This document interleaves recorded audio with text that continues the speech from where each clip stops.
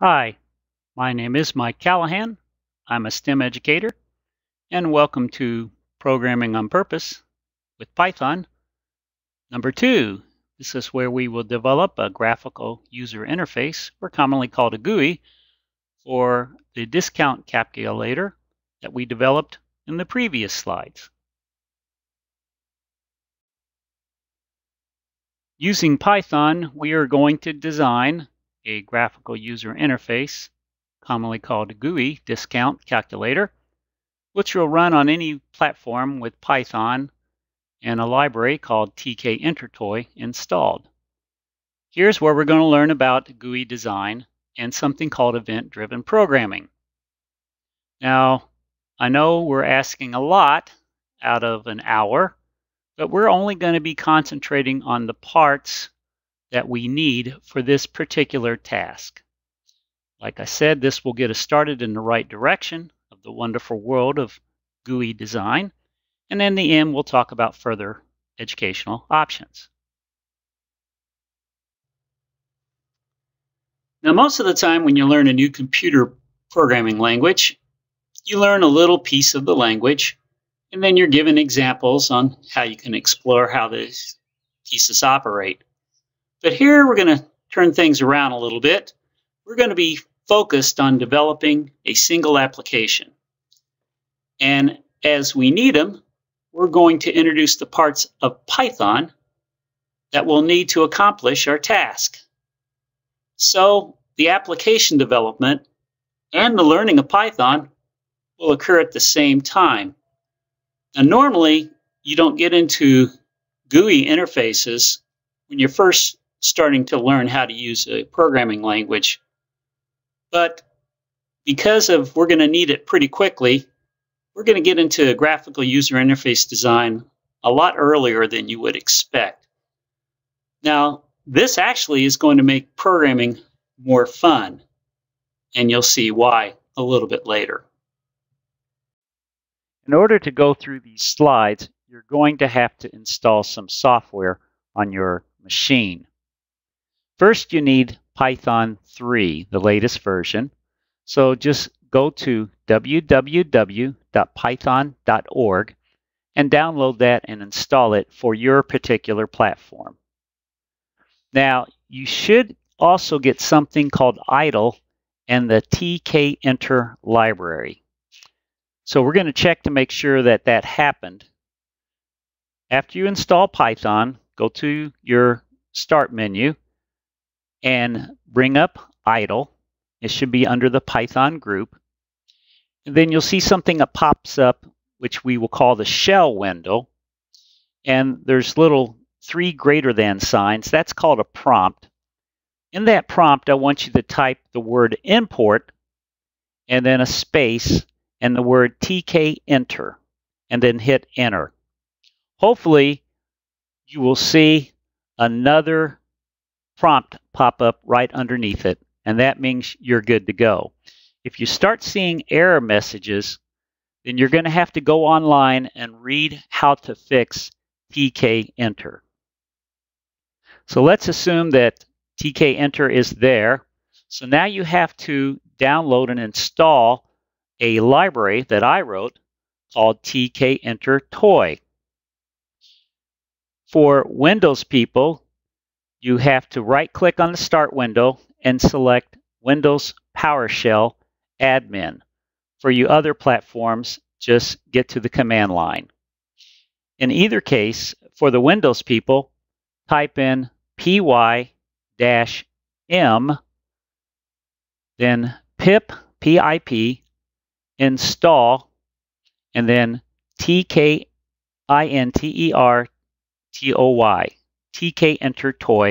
and hit enter. You should see a lot of things happen, but hopefully at the very bottom it'll say Tkintertoy was installed. If you get error messages saying that you don't have the right permissions to do this, then try another line, py space -m space pip space install space -user space Tkintertoy, And this will do the same thing, except it'll just install it just in the user directory. So if both of these fail, then you're going to have to go online and read how to fix pip. You won't be able to do anything on the later set of slides unless Tkintertoy is installed. By the way, pip uses a website called pypi.org, and that's where you get the libraries. Now, Tkintertoy should work anywhere Python 3 and tkinter are installed, and it has been tested on Windows and Linux.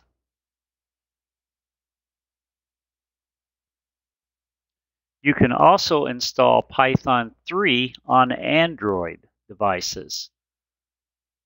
So all you have to do is go to the Play Store and look for PyDroid 3 from IIEC. Now this package is complete. It also includes tkinter and pip. So to get Tkintertoy on your device, all you have to do is go to the menu, bring up pip, and just search for Tkinter toy, and then click on install, and it will take care of it for you. The editor that comes with PyDroid 3 is not idle, but it's actually a more advanced editor. Now, like most free Android apps, you will see ads anytime you run a file. So this can get pretty irritating. So in order to remove the ads and also to get a better system, it costs $10, and it's well worth it if you're going to do any work on Android. Now, I don't recommend typing code on a cell phone. It's pretty difficult. But if you have a tablet, this might be a good way of learning how to do programming. There might be other Pythons for Android, but this is the only one I could find that works with Tkintertoy. Let's cover some conventions that will be used in these slides. Code will be in a monospaced text. It will look like typewriter text. And any new code that is on the screen will be highlighted in yellow. Something called objects will be in a bold, rounded text, and any new words that we introduce will be in italics. For this slideshow, we're going to look at GUI design. Then we're going to see how to assemble the functions that we've written into an application. And then finally, for Windows users, we're going to show you how to create a shortcut so you can access your application. So our tasks, first of all, we have to design the GUI for our calculator, and then we'll have to connect the GUI to the actions of the calculator.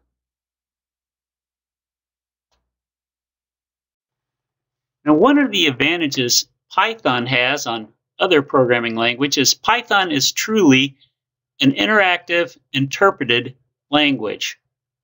And what that means is basically you can type anything on what's called a prompt, and Python will do it right before your very eyes.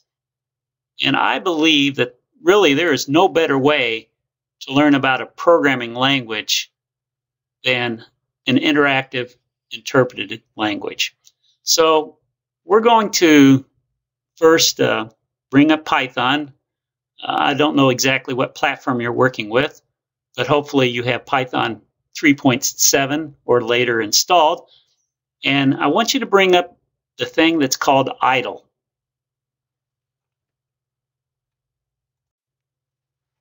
Idle is what we call a development platform, and it's included in almost every Python installation. So hopefully you have idle on your system.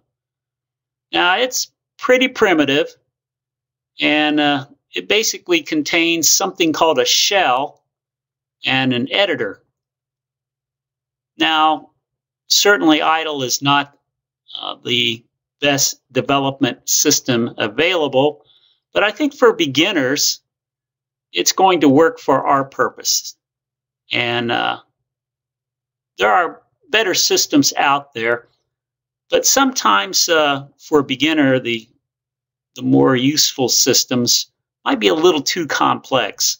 So I believe idle is a good first step. And like I said, no matter what platform you're dealing with, hopefully idle will be there. Okay, our function works, but there's no way we could expect our user to get into idle and type all that nonsense.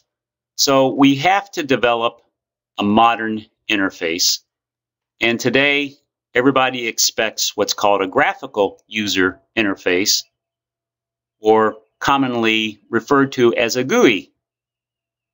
So writing GUIs can be a bit tricky, but because of that, I developed a library that makes it easy to have simple GUIs.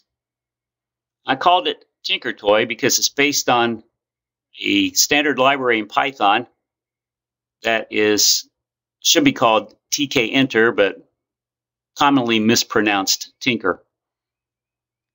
Tinker is based on something called TK, and I believe that stands for toolkit. And this was the first easier to use library for making GUIs. And it was based on a language we call TCL, or again pronounced Tickle, and it stands for Tool Control Language. Tickle had its day in the sun, but it's hardly used anymore. But because TK was so popular, a lot of languages have interfaces to TK, and that keeps Tickle alive.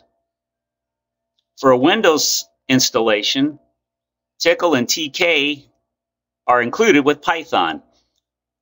I think it's also included with Mac versions, and hopefully Tickle and TK are already in a Linux installation. So again, Tinker is a Python interface to TK, and a newer version of that is called TTK. And while all this sounds complicated, that's what Tkintertoy does, is it hides the complexity.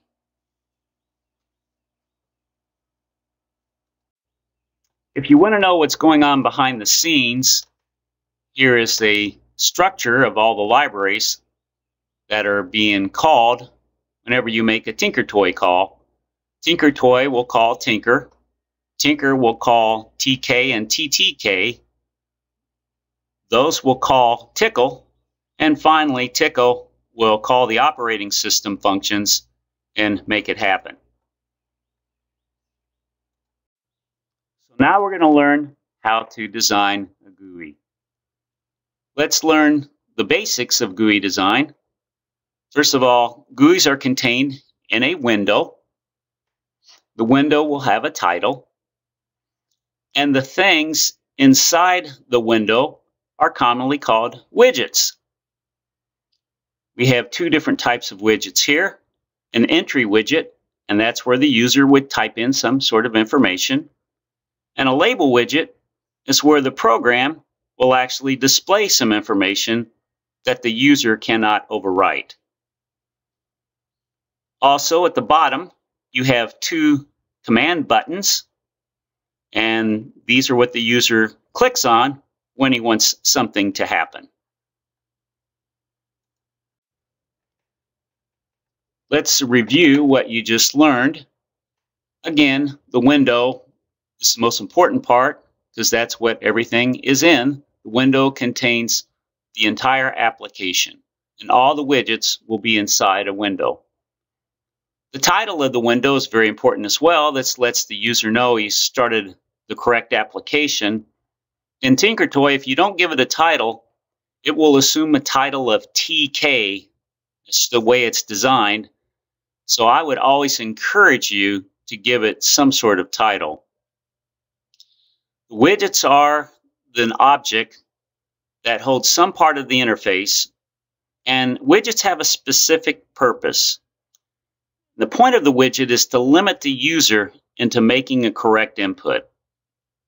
Our three examples here were the entry widget. That's where the user types in something. It's also important to note that all the entries will be interpreted as strings, even numerical values that you type in. The label widget is where the application will place a string into a box, and the user cannot access this box. And the button, that's what the user clicks on to make something happen. And buttons are connected to either functions or methods. Tkintertoy was designed to be simple, and it was intended for beginning programmers so they can go quickly into the world of graphical user interfaces. All the GUI creation code should be contained in a separate function or a class, and we haven't talked about classes yet, but in other slideshows we will. This is very important because the design of the GUI will be independent of the underlying function, so you can kind of change the way the GUI looks and not have to worry about the rest of the code. The steps are very straightforward. First, you create a window, and that's going to contain all your widgets. The window has to be given a name, and usually I use GUI.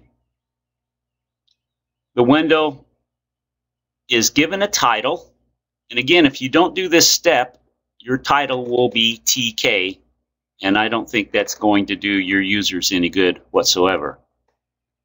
Then you write the code to create the desired widgets. Then the widgets are placed in the window and maybe positioned and stretched in various ways.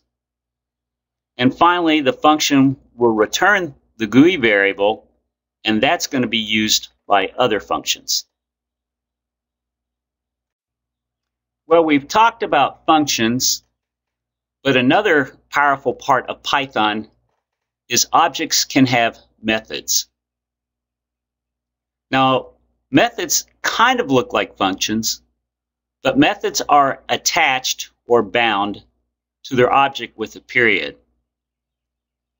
So here's some simple code. I have created a string which has my name in it,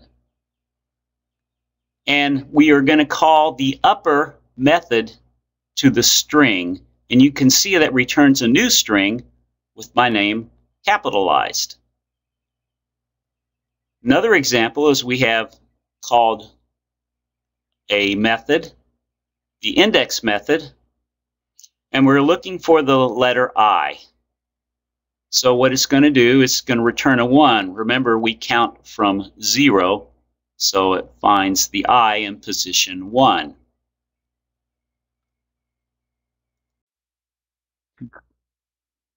To create a widget in Tkintertoy, you call the add widget method of the GUI window, and you have to have something called a tag, and most of the time you will have something called a frame title. Now the tag will be a key for the widget that is in the GUI.contents dictionary. And because of this, all widgets must have a tag. The tag can be any string, but of course it makes sense to use a string that tells the purpose of that widget. Now the frame title will be the text on the widget frame, and that's going to act as a prompt for the user. Not all widgets have frames or titles. So let's look at an example. We have our window GUI, and we're going to use the add entry method. So it's GUI.addEntry.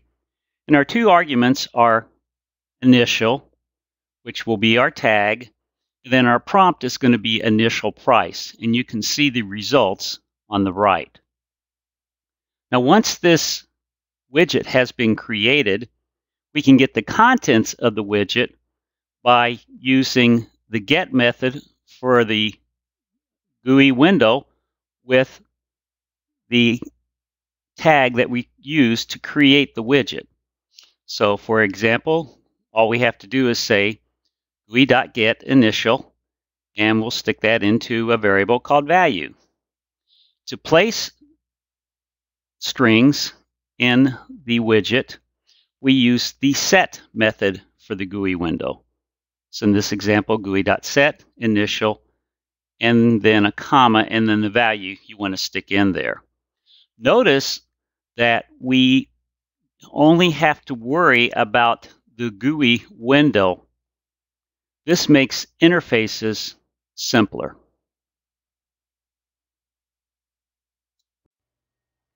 So after we create the widget, in order to make it appear, we must plot it.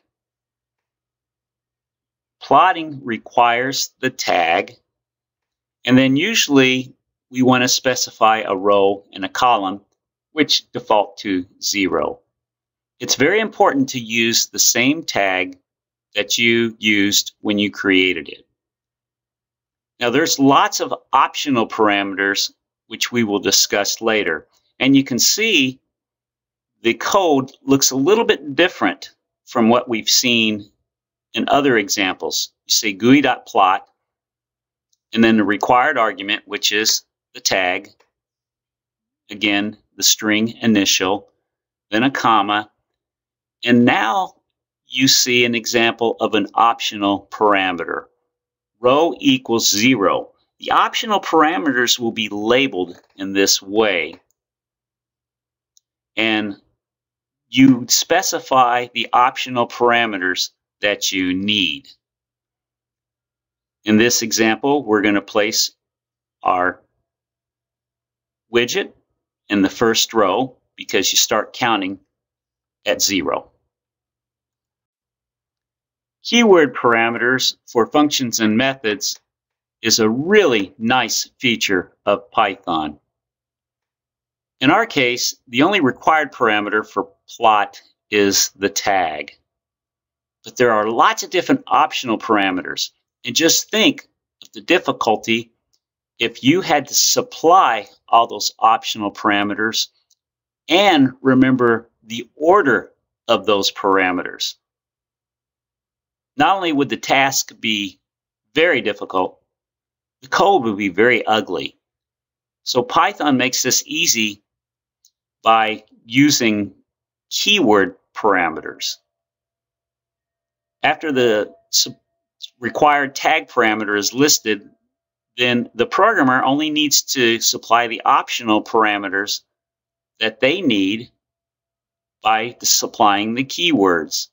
The ones they don't supply will have defaults. And the order of the keyword parameter is not important. That is very useful. So here's an example of another widget that we're plotting. GUI.plot. The tag is commands. And we've just used two optional parameters. The row. Remember, row equals 5 means that's going to be the 6th row. And then something called pad y, which is the vertical spacing. And we're going to have a vertical spacing of 10 pixels. Enough talking. Let's write some more code. I want you to open up DiskCalc, and we're going to add some lines near the top. Skip that first line that tells the name of the file, go under a line or two, and then type this phrase: from Tkintertoy, import window. Window is a special object that has a lot of stuff connected with it, and that's really all you need to take advantage of Tkintertoy. It's just importing window. So now we're going to create our first GUI function, and we're going to call it make GUI. And just like we did in the past, you start out with def, and you have make GUI and an empty argument list, and then the colon. Again, don't forget that colon. Then we have some documentation of what the method is, or sorry, what the function is going to do. So here's our steps. The first line is we're going to create a window just by calling the window object with an empty argument list, and we're going to stick that into our new variable called GUI. Then we're going to title the window by using GUI.setTitle, and we're just going to call it My First GUI. Then we're going to add one widget to the window. That's GUI.addButton, and we're going to give it the tag command. Next, we're going to plot that button, or button row actually, and we're just going to stick it in column 0, row 0, and that are the default arguments. So all we have to do is say plot the same tag, and then we're going to return GUI. Again, remember the idle editor does not have autosave, so be sure you save your edits frequently. In the same file near the bottom, you can erase those print lines that tested our function. And now we're going to add 2 lines, again near the bottom, that is going to activate the GUI. So we have to call the function that creates the GUI, and that simply will be GUI equals make GUI empty argument list. Notice that above it, the function is indented in the definition part, but when you call the function, that is not indented. So that's going to make the GUI, but now we have to tell the computer, wait for the user to do something, and that is very simply GUI dot wait for user. Notice user is capitalized, empty argument list. That is called an event loop, and we're going to look at how that works on the next slide.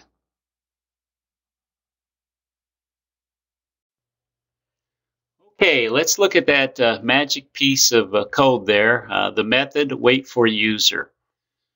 Let's talk about something called event-driven programming.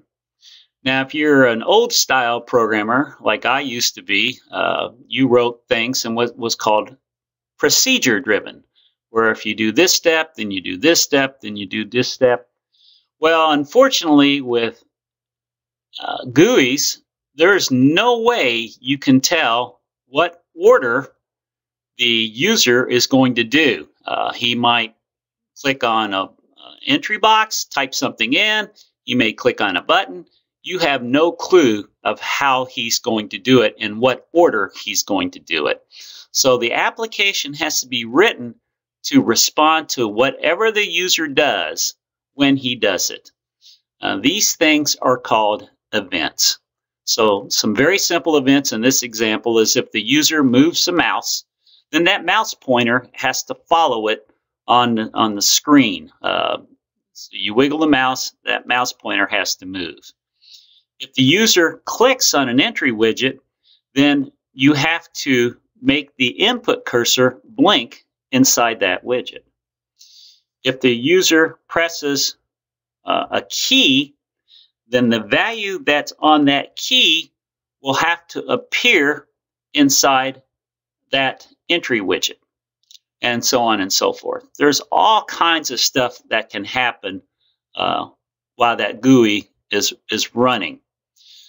The nice thing about it is Tkintertoy takes care of all those details for you, bundled into that wait for user. So the programmer doesn't need to worry about all this stuff, just needs to be aware that a lot of things are happening in the background with all these events. And we call that an event processing loop. So here is our design for our discount calculator. So you know that we're going to need 3 entry widgets for the user to type in the initial price, the sale discount, and the coupon discount. We're going to need 2 label widgets where the program will show the final price and the total discount. And we need that button row widget that we had created earlier. So we're going to just keep things simple and stack everything up in a single column. So here's our grid. This is very simple. Again, since we have everything in a single column, column is going to be column 0. And remember, if you don't type in a column parameter, that will always assume 0. So everything's going to stack up. So row 0 will be the initial price. Row 1 will be the sale discount. Row 2 will be the coupon discount. Row 3 is going to be the final price. Row 4, the total discount. And row 5 will be your command buttons.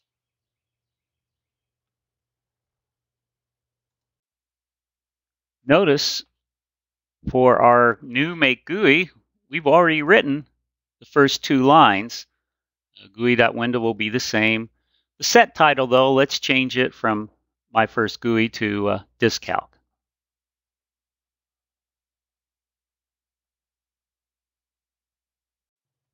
The next 3 lines are where we add our entry using the add entry method of GUI. And the tag for the first one is going to be initial. And the frame title will be initial price. The second one will be sale and sale discount. And the third one will be coupon and coupon discount. For the label widgets, we're going to use GUI.addLabel. The tag will be final. Frame title will be final price. The other one will be total, with the frame title of total discount. And the add button, very similar to what we saw before. And notice there is no frame title for add button. So we've created our widgets. Now we need to place them in the window using the plot method. One thing I like to do is include all my plot methods in the same section of code. Other programmers may want to create the widget and then plot it. It's personal preference, but I find if you put all the plot statements together, it makes it a little bit easier to play with the interface. So the only optional arguments we're using for the entry and the label widgets is the row number.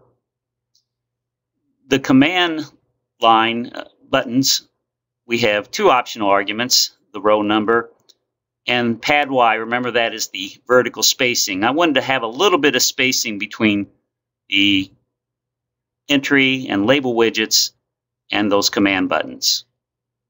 And the last line, very important, return GUI. That's so other functions can take advantage of this GUI. So let's step back and look at the Make GUI function.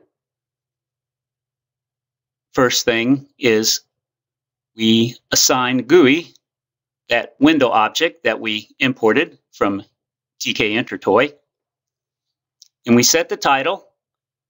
We add in the 3 entry widgets we need. We add in the 2 label widgets we need. We add in the button row. We plot everything. And we return the GUI object so the next function can take advantage. So now we run our application and we can look at the appearance of the GUI, and it looks like what we expect. Notice I had to make the window a little bit wider to make the complete title appear. We'll deal with that problem later. While we can look at the appearance of the GUI, of course, if we type anything in there and click on the OK button, nothing's going to happen. We still have to write that code. Okay, we haven't talked too much about buttons, but we definitely need to talk about them now. Once the GUI is created, and this application will loop until the user clicks on a command button.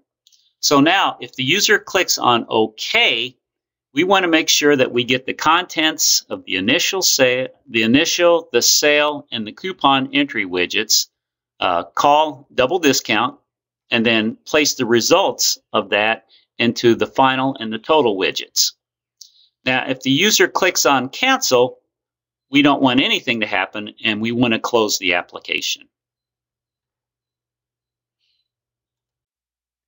It's time to learn a little more Python. We're going to learn how to do a decision. In Python, like most things, it's very simple. You just say if some condition, and the condition has to be able to be evaluated to true or false. Then you indent 4 spaces, and you have a block of code. Then you also have an optional if-else condition, and you can stack as many of those up as you want. And then finally, you have another optional if-else, which is kind of a default, more code. Again, Python marks blocks of codes with indentation. There's no curlicue brackets, no begin-ending statements, or anything like that. The standard indenting is 4 spaces, and it's not wise to use tabs, especially if you move to different editors. And the one thing you're probably going to forget is that colon. So remember, each if else, and else line must end in a colon. Now it's time to learn about conditional loops. In Python, it is just simply while, then some condition, the colon, your block of code, and you also have an else option if you want to use it.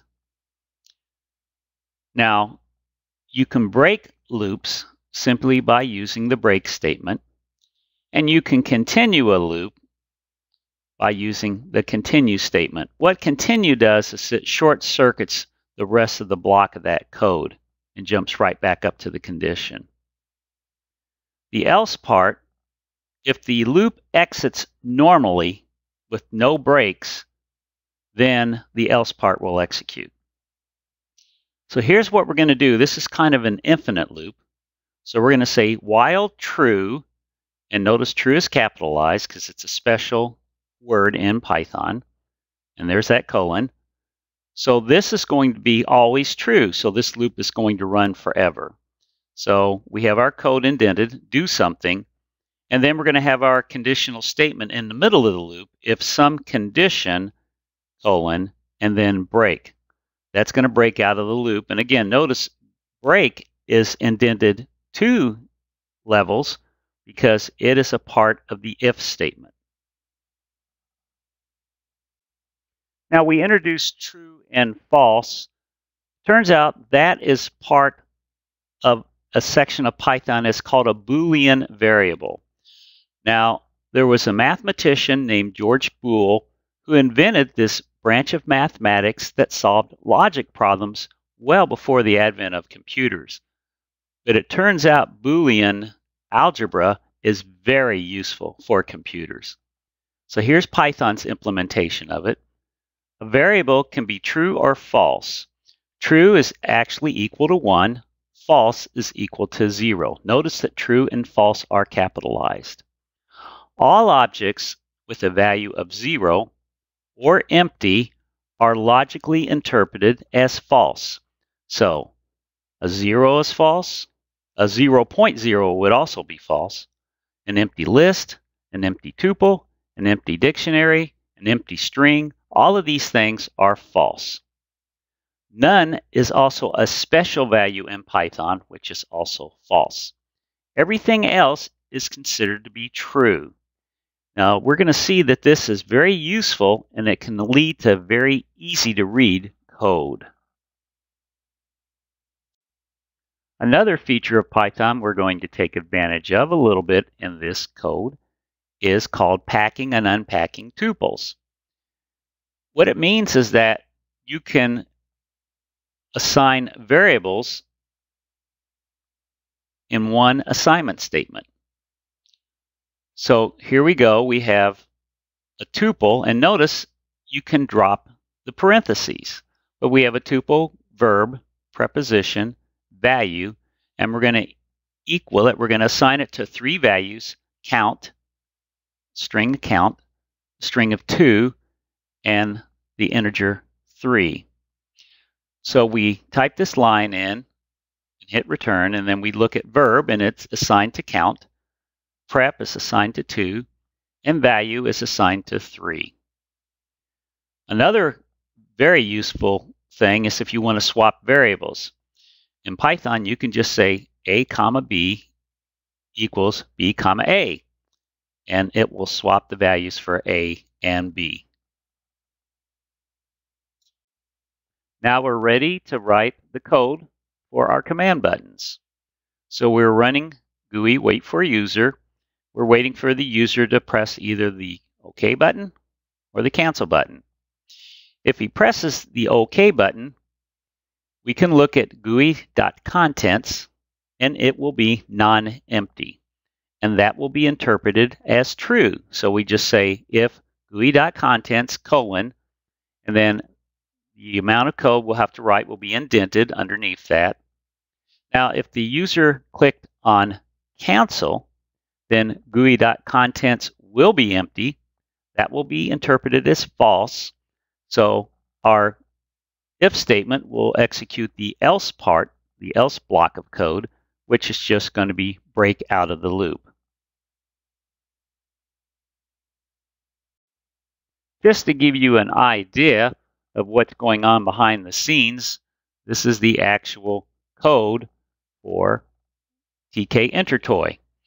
So if the user clicks on the OK button, that's going to execute this method called breakout. And all it does is it calls this self.master.quit, which breaks out of the loop. However, if the user clicks on cancel, notice that self.content is emptied at this point. And then the self.master.destroy, which will completely destroy that window. Just for fun, I printed out what a typical GUI.contents looks like. And don't worry about all the details, but you can see that for each widget, it is a dictionary entry, and it has a entry. Each one has a type, a value, a frame, and a widget. And clearly, if the user would click on cancel, then this whole thing would have been empty. So that's how Tkintertoy knows the difference between an OK click and a cancel click.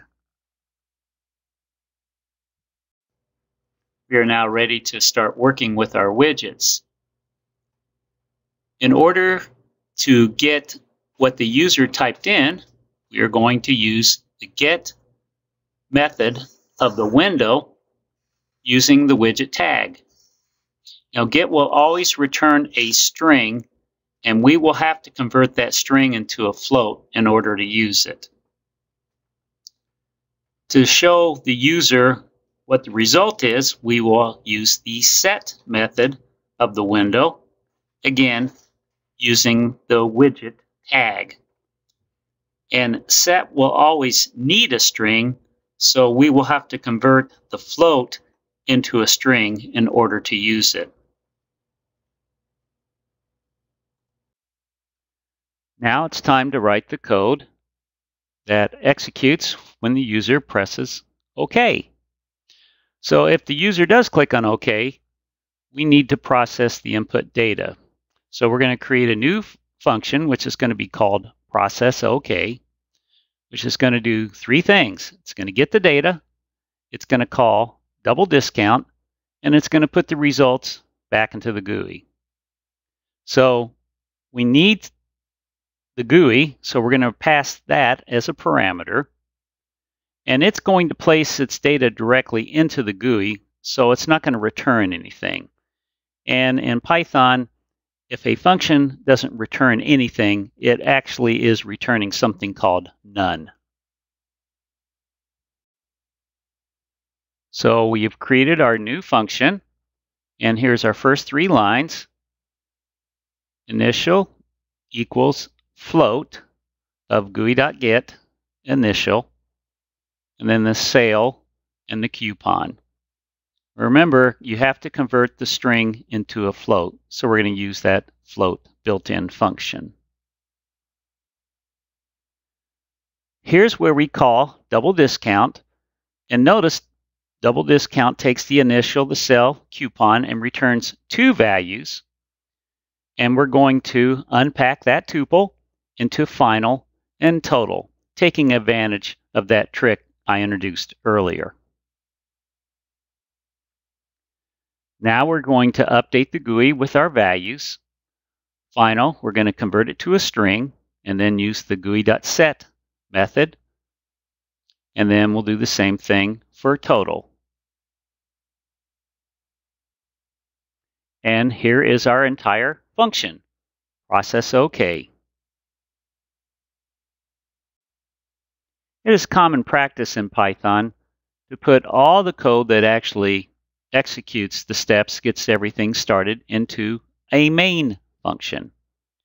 So our main function is going to be pretty simple. First, we're going to create the GUI. Then we're going to start the application loop. That's that infinite loop we introduced earlier. Then we're going to start the event loop, and that's that wait for user method that we introduced earlier. And then if the user clicks on OK, we're going to process the loop with the function we just wrote, and we're going to repeat the loop. The user clicks on something else, that's going to execute the else clause, which is going to exit the application. Now we're ready to create our main function. And notice we've already typed the first line, but we do have to indent it to make sure it's part of the main function.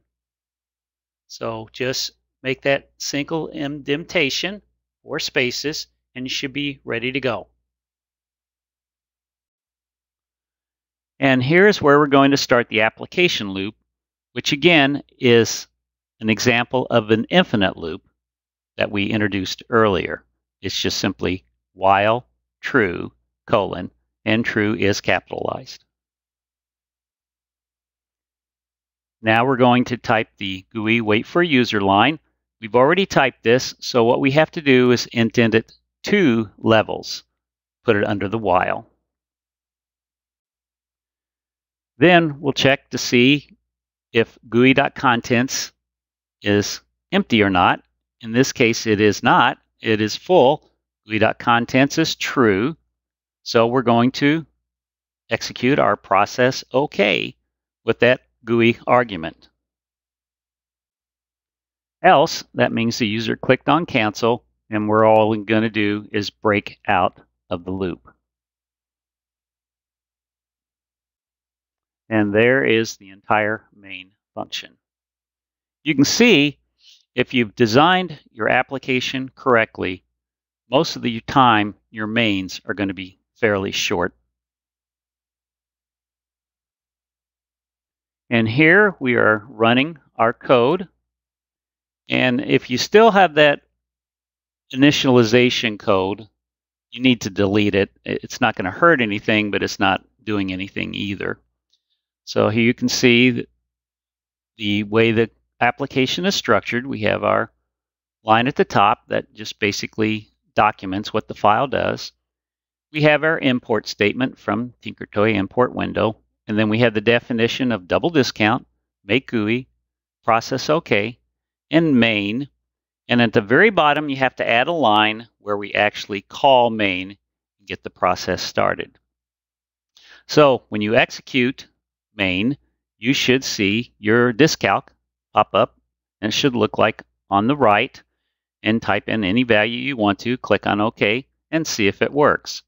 If you get an error message, that's going to show up in the shell window, and more than likely you've mistyped a function or maybe left out a colon or parentheses or something like that. Don't get discouraged. All programmers make what are called syntax errors, and it takes a while to get the hang of things.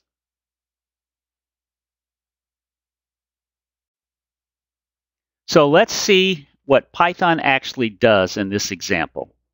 Now remember, Python is an interpreter, so it's going to look at everything line by line. So the first line we give it is from Tkintertoy import window. So that's the first line it executes. Then it's going to do the definitions. It's going to define double discount, make GUI, process OK, and then main. Finally, at the very bottom, it executes main. So jumping back up, you can see the next step is main makes the GUI, then it starts the application loop, then it starts the event loop, waits for the user to click on either OK or cancel. The user clicks on OK, then GUI.content will be true. It will have some contents to it, and it's going to execute that process OK. And if that's the next step, it'll jump back to that while loop, and it'll just keep doing this until the user clicks on cancel. It'll execute the else clause and then break out of the application.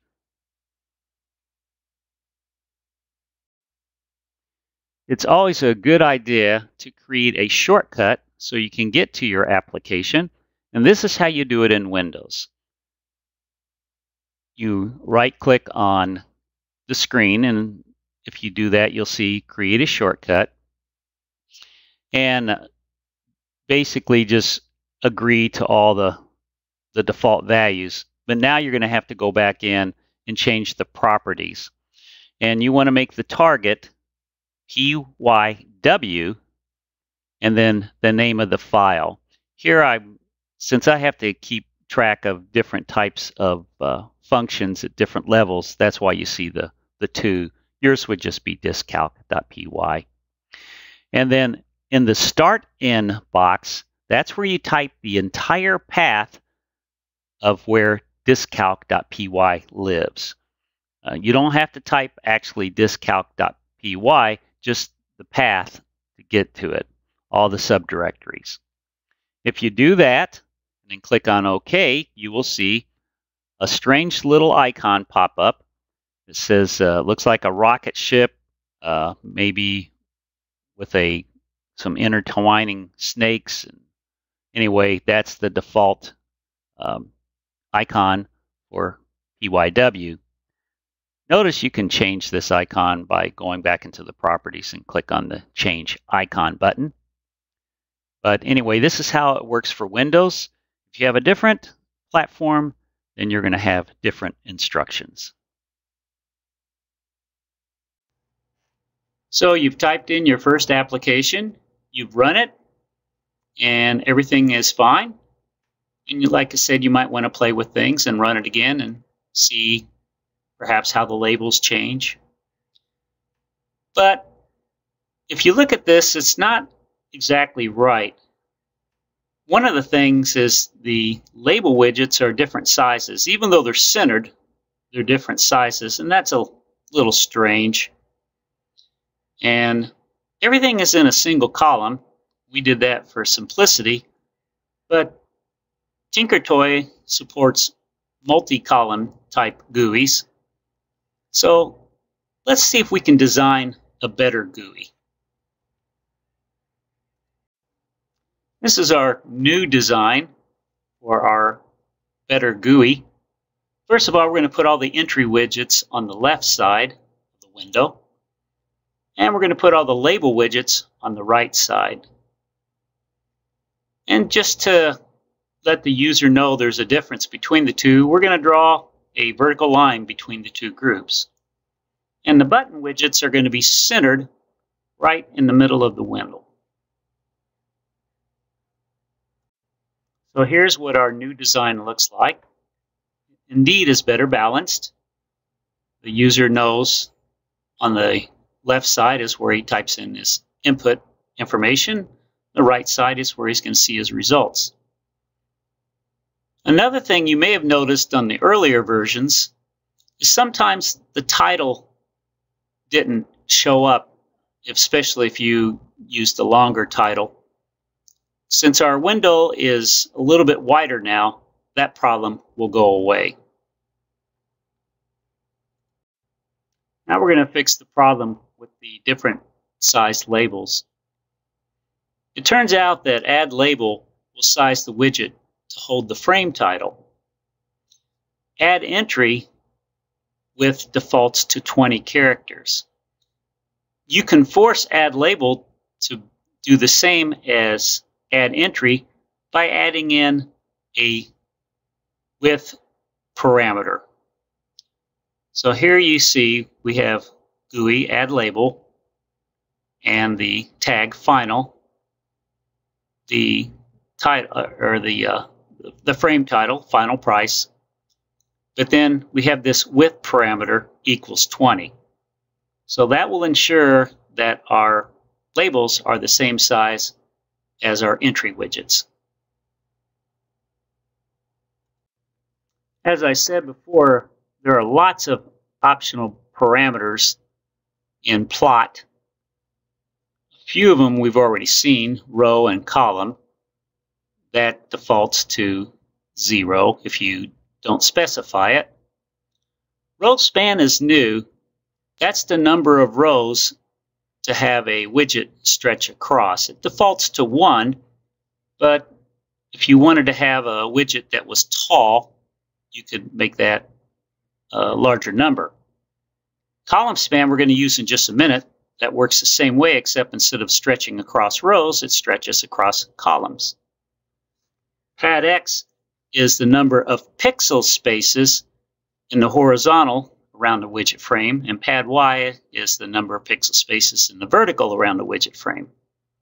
Sticky is a little bit strange. The widget will normally go right into the center of the space that you allocate.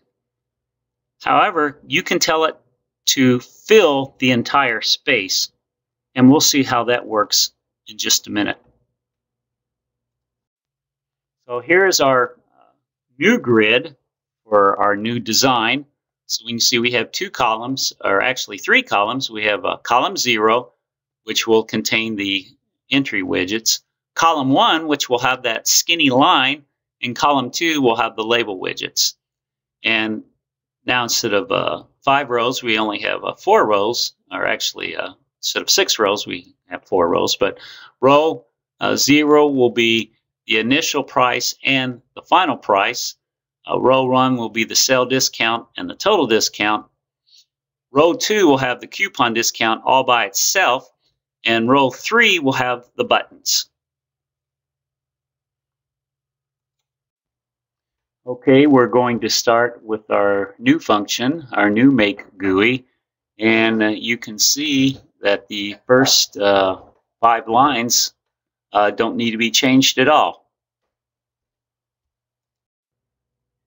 Now we're going to add our new vertical line, and you can see it's just GUI.addLine, and I used the tag as SEP, short for separator. And here's an option. We want this to be a vertical line. Add line normally is a horizontal line, so this forces it to be a vertical line. Here's where we fix the problem with the width of the label widgets, just like the old code, except for we add width equals 20 on both of them. And of course, we have to have the add button commands line, but that hasn't changed. So here is our new plot section, and you can see it's a little more complex than what we had before. We're specifying the row and column every time. And again, if you don't specify that, it will default to 0. But I kind of use this as a way of documenting exactly where I want all the widgets to go.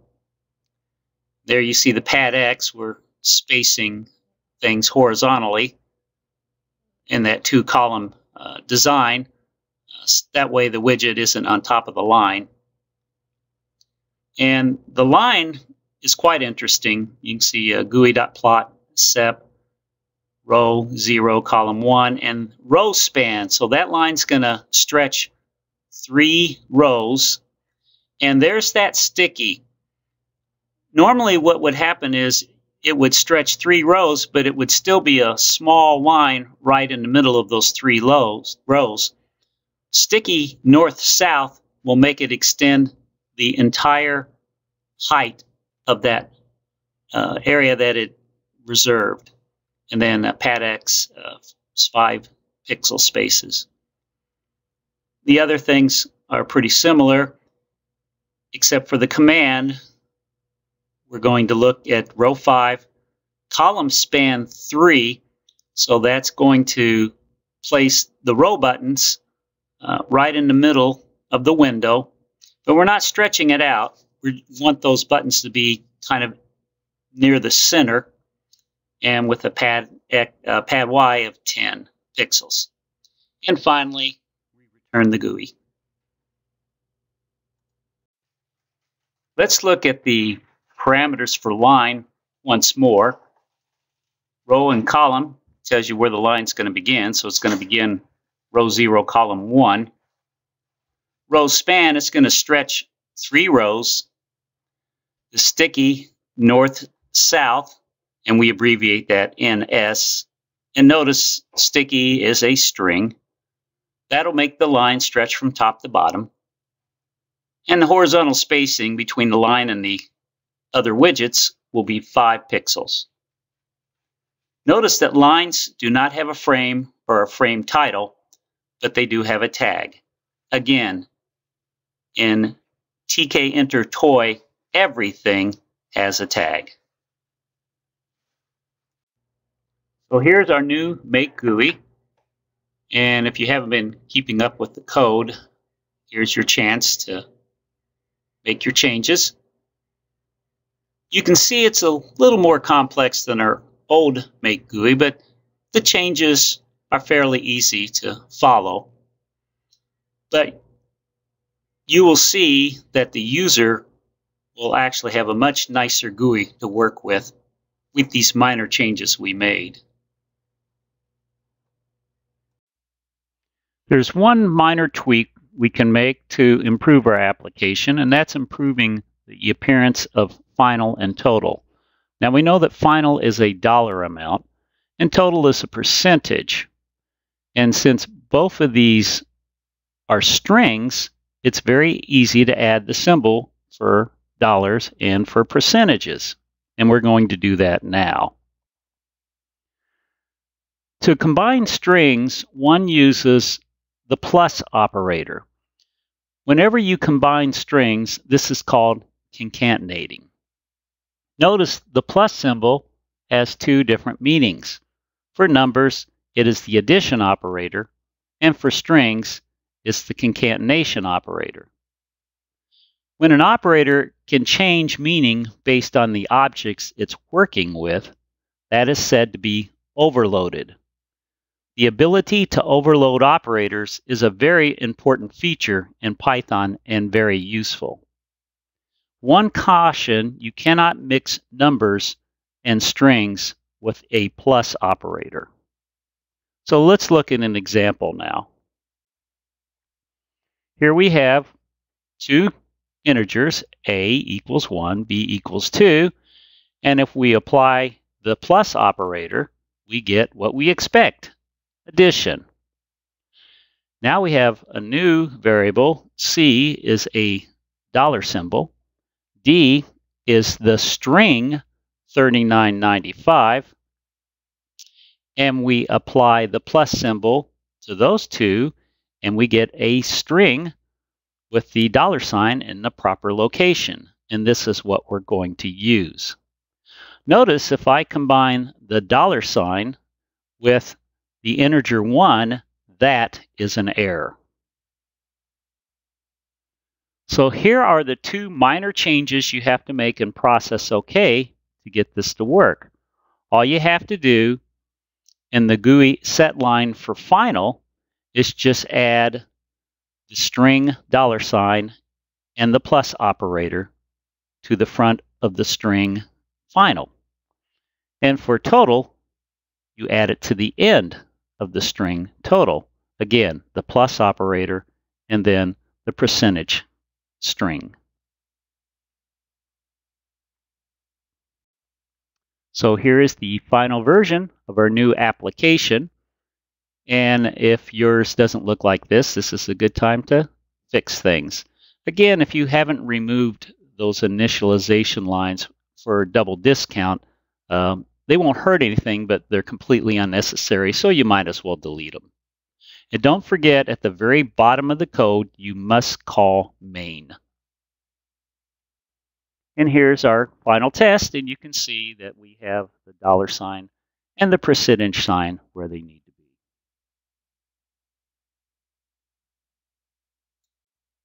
And here is what the Android version looks like. Notice it is very similar to the Windows version. This is a nice feature of Tkintertoy. You don't have to worry about the operating system. It will pretty much produce the type of application you want, no matter where it runs. I can't stress this enough. The way we wrote our code, it was very easy for us to change the appearance of the GUI because we only had to change the make GUI function. Again, this is called modular coding, and the secret to it is you try to write the functions so they're independent of the other functions except for the input and the output that they share. And this should be limited to the least amount of information as possible. It's called information hiding. Now, there's even a better way of coding for doing GUI type work. It's called object-oriented, but that is far beyond the scope of this slide series. We will tackle that in a future slide series. Another thing we've been kind of ignoring is errors. If our user types in incorrect information, he won't see any error messages. The application won't crash, but nothing will happen. And we need to trap that better, and we will tackle that problem again in a future slide series. Mission accomplished. While it would be a stretch to say that you are an expert Python programmer at this point in time, you did write a GUI application, and hopefully it didn't take you much more than 2 hours. Now, this is just a start into a new wonderful world of Python programming. And there are plenty of sources online to further your education, some free and some not. Python itself, when you installed it, included a tutorial. And I highly recommend going through that tutorial. There are also numerous books, if you're more of a traditional learner, that you can buy to guide you. Now, the next slide tutorial in this series of Programming on Purpose will be an application that calculates the NFL passer ratings. And we're going to use this to learn a lot more Python. Until then, good luck, and may the source code be with you. You can use Tkintertoy for a lot more things than just this project, and it is hosted at the above website. PyPy is the official repository for almost all free Python libraries. If you need something, odds are it's already up at PyPy. The documentation for Tkintertoy can be found at the site of Read the Docs. However, in both cases, it might just be easier. Just Google Tkintertoy and you can get to the links that way. If you live in or near southern Indiana or Louisville, Kentucky, I teach 2-hour free seminars at both the Jeffersonville and the New Albany Public Libraries. So all you need to do is just call or go online to reserve your spot. Thank you for your time. And if you enjoyed this slide series, be sure to subscribe. And if you have some friends that want to learn about Python, be sure you tell them. Until next time.